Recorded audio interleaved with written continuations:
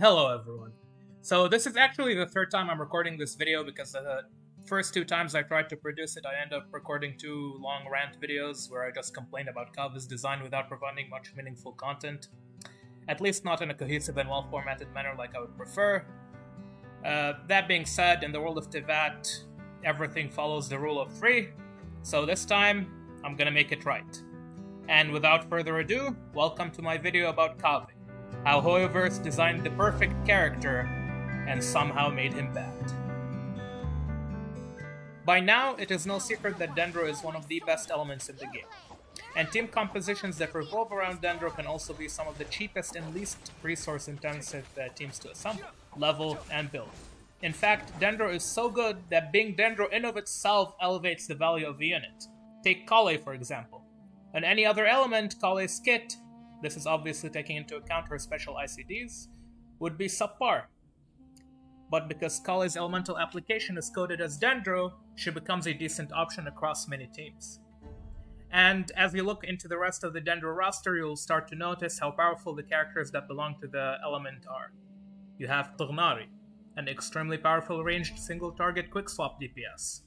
The Dendro Traveler, which provides consistent off-field AoE Dendro application and buffs. Yao Yao, who is a very flexible healer, which can be built into various different ways, as a support for Aggravate, Spread, or Bountiful core team compositions. Nahida, who provides some of the best off-field Dendro application and reaction buffs in the game, and who, in my opinion, shares the throne alongside Bennett and Xingqiu as the top 3 best characters in Genshin. Not because Nahida directly competes with them, but because she fulfills a different yet equally valuable role.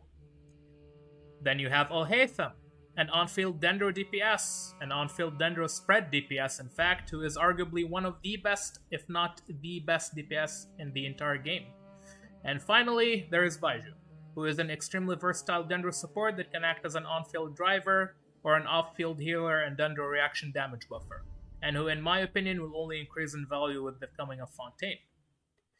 Now, we have already established how powerful Dendro is as an element.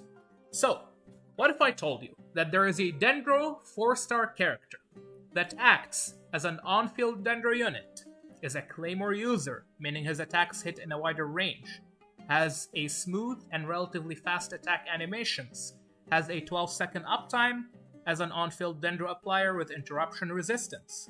And now, what if I told you this character also buffs the damage of Bloom, which outside of Nilo teams is Dendro's weakest reaction, by the way. He can cause Dendro cores to explode on command in an AoE through his elemental skill. He can self-sustain by healing himself every time he is damaged by Bloom, Burgeon, or Hyper Bloom. And he can also boost his own elemental master to increase his Dendro reaction damage.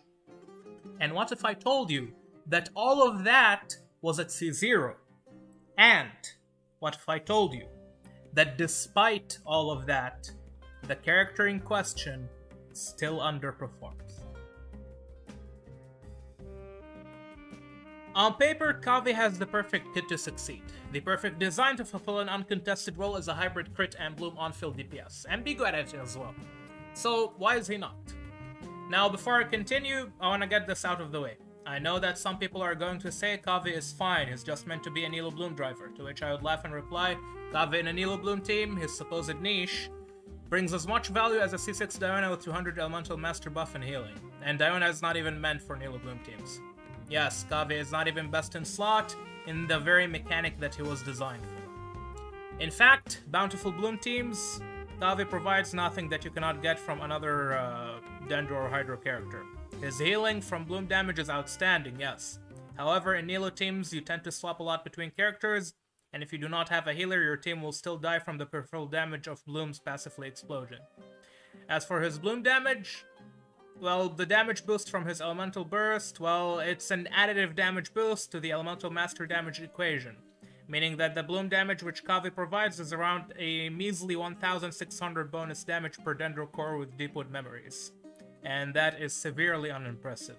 And another argument that I commonly hear is that we should not compare 4 stars to 5 stars, which is inherently a fallacious argument since the number of stars should primarily dictate the rarity of the character and not his or her strength level. Furthermore, there are plenty of 4-star characters in Genshin which I can confidently point at and say that they are either as good as, and sometimes even better than many other 5 stars. And this one is my favorite. Not every character has to be good, which I don't really understand the logic behind this argument. Like, sure, I agree, not every character has to be Bennett, Kazuha, or Nahida. A game the size of Genshin is about not to be perfectly balanced. But at the same time, that absolutely does not mean playing a not good character should feel like driving a broken Toyota Corolla E70 when you have a 2023 Lamborghini Hurricane that you can use right beside you. That ideology is illogical, and if you subscribe to it, honestly, you're simply just encouraging scummy game design practices. As a character, I absolutely love Kaveh's design, both in his story and his philosophy. In fact, I like the character so much that I actually C6'd him, and I got C1 Baiju as a byproduct of that. Now make no mistake, I'm not complaining about pulling a subpar unit. At the end of the day, it was my decision to C6 Kaveh. And I honestly do not regret it, considering that I really like the character and I got C1 Baiju during the process of doing that. However, just because I like the character, that does not mean I will not be critical of his design. And this brings us to Kaveh's main problem. Well, problems. He's both an energy black hole, and his numbers are just too low to accomplish anything meaningful. Kaveh's Elemental Burst acts as his main Dendro infusion mechanic and has an energy cost of 80. Now, energy cost would not necessarily be a major issue if Kaveh himself generated enough energy, but then you realize that Kaveh's elemental skill is on a 6-second cooldown and generates 2 particles per cast. This not only means that Kaveh at C0 can cause Dendro cores to explode only once every 6 seconds, but it also means that Kaveh can generate 6 Dendro particles throughout his uptime. And I can guarantee you, and believe me, I've played this character a lot, since his release, at C0 and at C6. 6 particles across 12 seconds for an 80 energy burst will force you to run a tremendous amount of ER. Now, yes, his burst causes cores to explode immediately, but that does not really matter since you optimally want to skill and then burst at the same time, which means one of the two will not have any cores to interact with. I honestly think that Kaveh's insane energy requirements are the main thing holding him back. If his burst cost was 40 to 50 energy instead, players would have a significantly easier time reallocating the energy stats into offensive stats like Elemental Mastery or Attack to boost Kaveh's own damage. Alternatively, Kaveh's skill should have been on a much lower cooldown, not only to allow him to interact with Dendro cores more often, but also to dish out more damage and generate more energy. Kaveh's main gimmick as a character is the fact that he is supposed to boost bloom damage. After all, his Elemental Burst, skill, constellations, and passive are all designed around that, a gimmick that he shares with Nilou. But the problem is, Kaveh's buffs to blooms are nowhere near as good as Nilou's. The latter not only causes cores to explode immediately, but she also super buffs the damage of explosions based on her own HP, while also increasing the radius of the explosions, which is extremely valuable in AoE scenarios. All of that makes the additional 1.6k damage that you get from Kaveh quite negligible. By comparison, Kaveh at C6 is stuck in this weird position where he embodies a mixture of both Alhaitham's and Nilou's designs, but possesses none of their virtues. With Nilou, we already established why she does not need Kaveh in her teams, while with Alhaitham, well, Alhaitham just does significantly more damage, plain and simple. Kaveh's multipliers are not only low, but his high energy requirements also work to exacerbate his existing deficiency. And the 49.5% bloom damage bonus he provides is not good enough, trust me.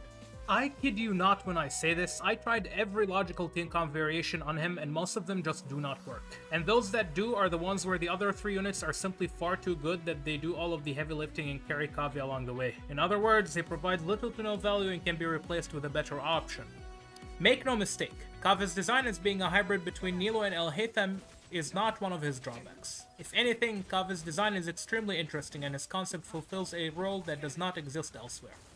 While I understand that Kaveh cannot buff Bloom too much, since that would make Nilou teams way more broken than they already are, the fact that his damage boost only works on Blooms and Bountiful Blooms locks him into a specific category of reactions, and that on its own is fine, but now you have to improve those reactions enough in order to make them viable.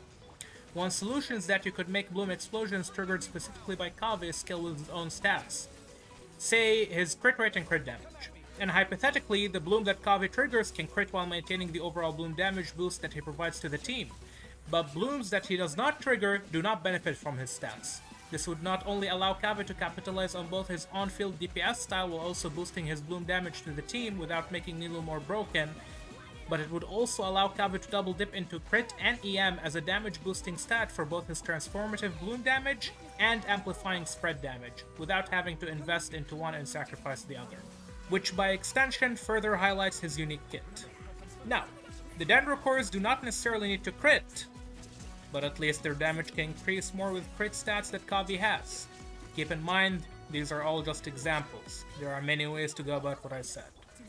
Furthermore, reducing Kaveh's energy requirements by reducing the cooldown of his skill would benefit him tremendously. Again, Kaveh's kit as a concept is extremely good. It's just that his numbers are either way too low or way too high in the wrong places.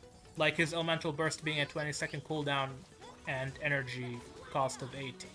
Kaveh has all the hallmarks of a great design. His animations are smooth and clean, his aesthetics are good, his story is deep, and the idea behind his playstyle is extremely intriguing. And as I said earlier, on paper, he has the perfect kit to succeed. In fact, the concept of his kit looks so good on paper that for a moment I suspected that the balance team at Hoyoverse feared that he might be too strong and tuned him down accordingly. That being said, I quickly cast that idea aside since we are no longer in 2020. Kaveh was designed in an era where Hoyoverse as a company is at its peak in terms of both quality of its development processes and the experience of its developers. Honkai Star Rail just came out and every character there is good at something. Furthermore, I personally trust that the developers at Hoyoverse know what they're doing. Now, one could theorize that perhaps Kaveh falls under the same boat as Thoma and Kuki, two characters who came out in Inazuma and were overlooked but ended up being significantly better with the release of Dendro and with the passing of time. In other words, they were designed with Dendro in mind. I talked about this theory in a previous video that I made, but if you look at the last 10 characters that came out in Genshin Impact, 6 of them are focused on defensive mechanics, and yes, I am counting Kaveh. That, along with the release of enemies that can practically one-shot you under the right conditions, leads me to believe that Hoyoverse is preparing to shake up the gameplay and push Genshin in a direction where survivability is way more valuable. Perhaps in a new game mode in the future? Perhaps in Fontaine? Perhaps then Kaveh will shine, right? Right? Yeah. Okay. Now, it is worth mentioning that what I just said is basically investing into future impact, and that is not a sound idea. But I'm done huffing Copian for now, and as a closing statement, I wish to say that my primary intention from this video is to be critical of Kaveh's design rather than complain about his flaws, for the sake of complaining, obviously. I really like this character, and while 36 starring the Spiral Abyss with him is always going to be painful and it's always going to be an enormous undertaking, I will still try my best to 36 star every Abyssal Moon rotation, at least one of them, just because I enjoy his playstyle. But what do you guys think? Did I miss something? Share your thoughts and opinions down below in the comments. I personally find critical feedback and discussion extremely valuable, especially in topics like these. And alas, if you made it this far into the video, I want you to know that I greatly appreciate you. Thank you very much for watching, and take care. I will see you in the next time.